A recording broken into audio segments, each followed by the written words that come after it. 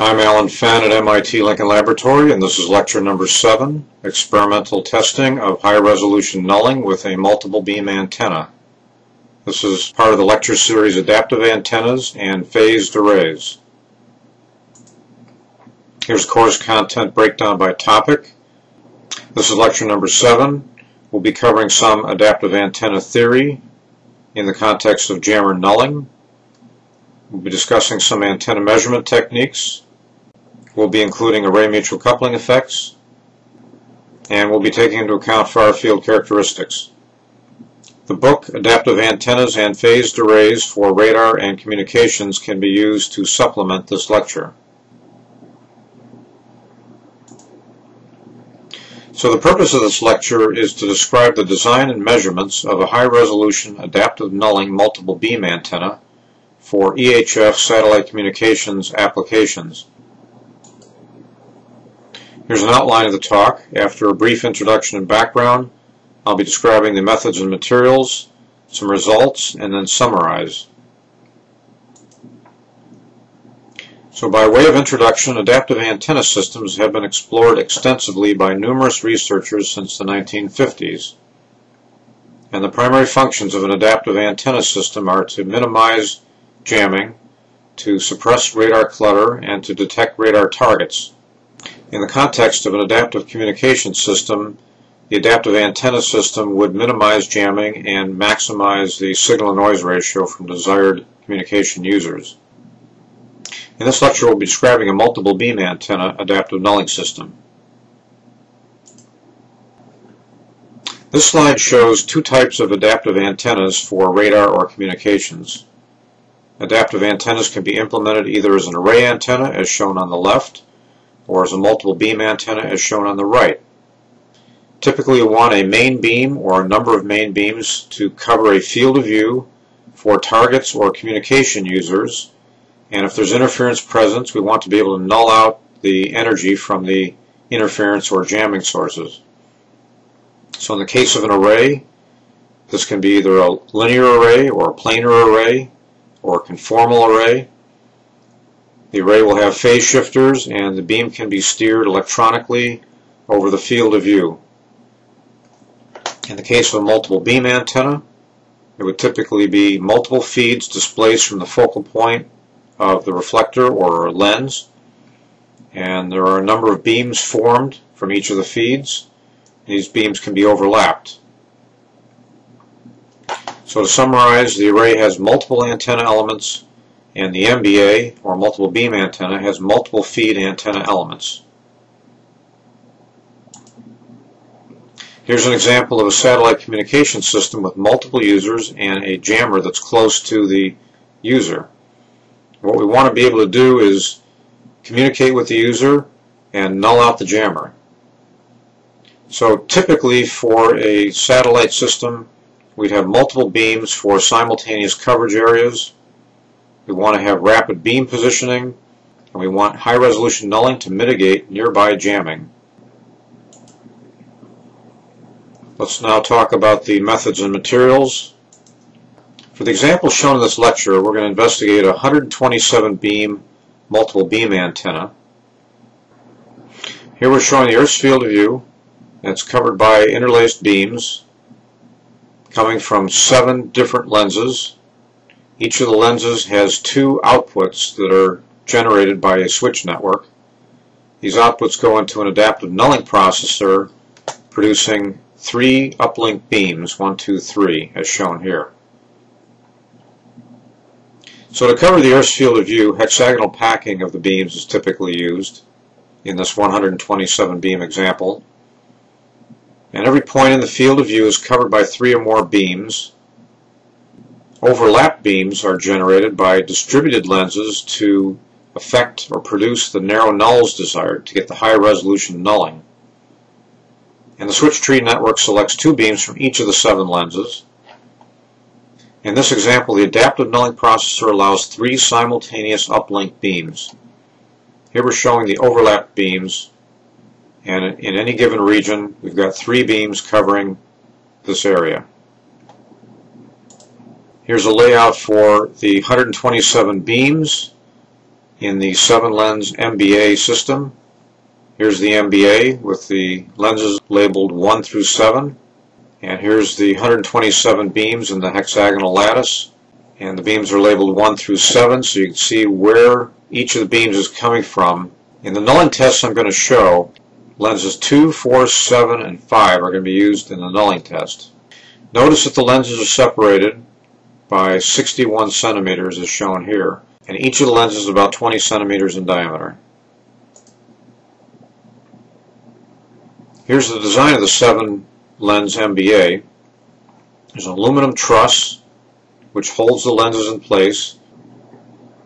Each of the lenses is a dielectric lens, and on the right we can see here are the feed horns illuminating the lens.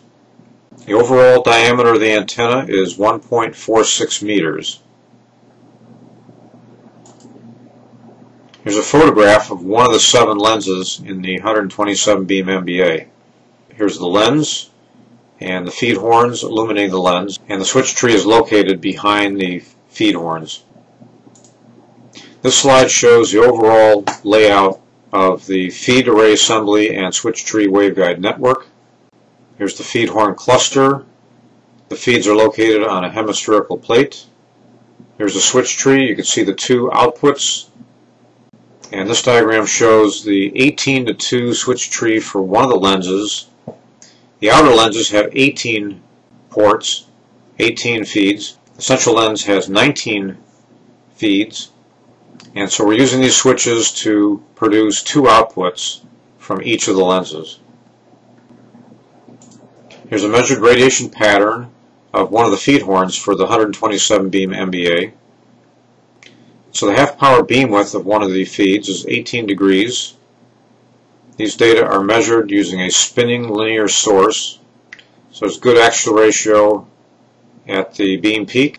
It's a conical horn with a dielectric tube inserted, which is used to produce the desired half power beam width, which is 18 degrees for this example.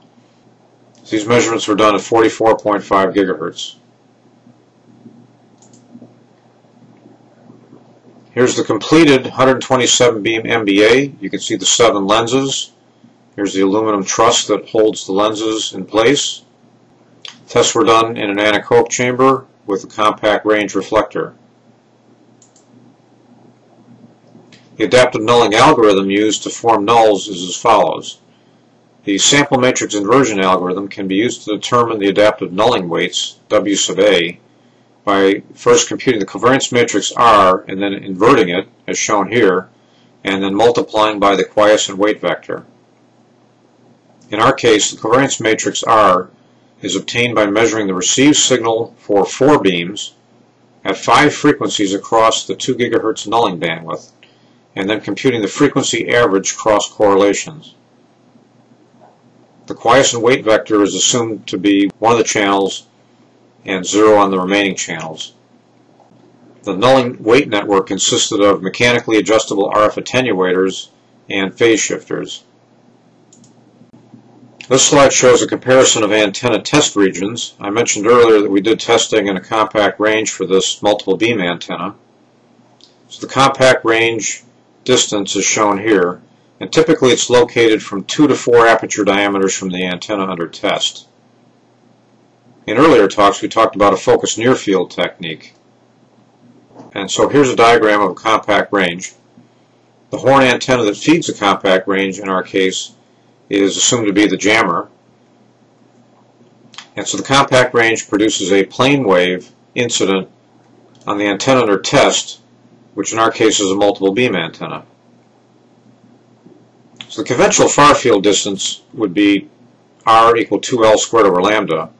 In our case, at 44.5 gigahertz, the far field distance would be 500 meters for this 1.22 meter aperture, whereas the compact range test distance is only 4 meters.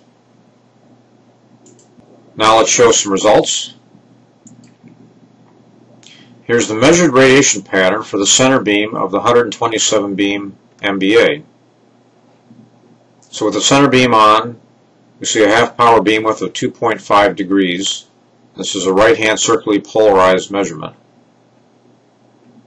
So this is for beam number 4. Now, as mentioned earlier, when we do the adaptive nulling, we use 4 of the beams in this example. So here are the measured radiation patterns before and after nulling for a single jammer. The quiescent coverage pattern is shown here at the top. So we see the beam on, the jammer is put in this position here at an azimuth of minus 0.4 degrees and an elevation of 0.85 degrees. Here's a layout of the lenses. And again, lenses 2, 4, 7, and 5 are used in the nulling. And so the adapted contours located at the single jammer position are shown here. We see a deep null, a narrow null formed at the jammer position. And if we look at a cut through the fixed elevation angle at the jammer position, here's the adapted pattern cut. The dashed curve is before nulling, and the solid curve is after nulling. We see that a null is formed at the jammer position, and there is sufficient gain over the field of view for a communication user to close the link.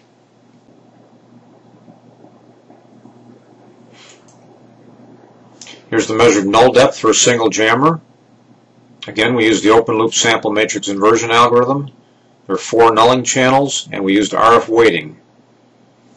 So this is the null depth versus frequency from 43.5 to 45.5 gigahertz. And so the measured null depth is greater than 30 dB for a single jammer. Next, we looked at 2 jammers. The quiescent coverage contours are shown here, and the jammers are shown in these small boxes. Jammers are located at an azimuth of minus 0.7 degrees, elevation 0.4 degrees, and at azimuth 0.7 degrees, elevation 0.7 degrees. So here are the adapted contours at jammer number 1 and 2. After nulling, we see deep nulls formed in the direction of the jammers. And these nulls are high resolution. So let's summarize. In this lecture, we've looked at a high-resolution adaptive nulling multiple beam antenna system. This prototype system had 127 beams at EHF. We used the compact range system to test the 4 nulling channels and used the open loop sample matrix inversion algorithm, and demonstrated 30 dB high-resolution adaptive nulling for 1 and 2 jammers. The book, Adaptive Antennas and Phased Arrays for Radar and Communications, Chapter 7, can be used to supplement this lecture.